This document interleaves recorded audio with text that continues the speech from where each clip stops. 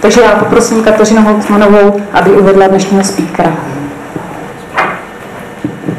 Hezké odpoledne všem. Tak já bych vám chtěla představit našeho hosta, jehož jméno je Chewy, jinak také Matthew Travella a má neuvěřitelný post, jak jste si mohli všimnout. Je to Developer Advocate Google, nebo pro Google, a je zodpovědný vlastně za Webmaster Outreach program a Developer Outreach program v rámci celé Evropy. Zejména se soustředuje na vyhledávání, ale patří tam mezi jeho produkty Open Social, YouTube API a tak dále. Takže pokud byste měli i dotazy týkající se těchto produktů, tak po skončení určitě se můžete ptát. So, shall I translate for you? No, it's okay. I just say you're the best. You know? Oh, thanks. I think is this on? Can you hear me through this? Yeah. Cool. Okay. That makes it a bit easier. Hello, everyone. Ahoy! Cannot even tell what to say. That's the only check I know, I'm afraid, apart from one word I'll say for the end, which will be thank you, I guess.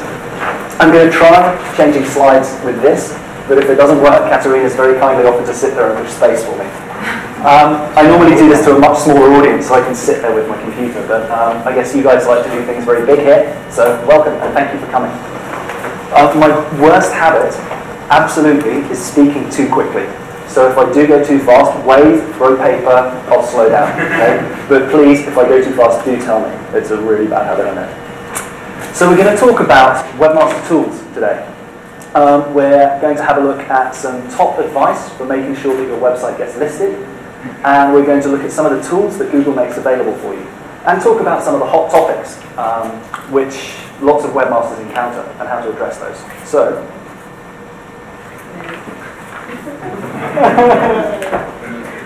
ooh. Oh no, that's another key. Oh no, it's working now. Is it working? Yeah. So, here's the agenda, which I've just told you. Is that new? So, first of all, understanding search. Google's mission is to organize the world's information and make it universally accessible and useful. I guess you guys know that. There's a pretty big world of the web. There's lots of websites that we have to index. And here are some numbers that are kind of interesting. This is my favorite. 10 to 25% of the web is new every time we go and crawl it. And we crawl the web about once a month. That means there's a huge amount of new content being generated all the time. There are 60 billion email messages sent today. I think Katerina told me there's about 5 million check users online and 20% year-on-year growth over here. So obviously you guys have a pretty explosive market too. It's important that if you have content, you get it out there and it's indexed properly. How does search work? How many of you know roughly how we go and crawl things? Anyone? A little bit?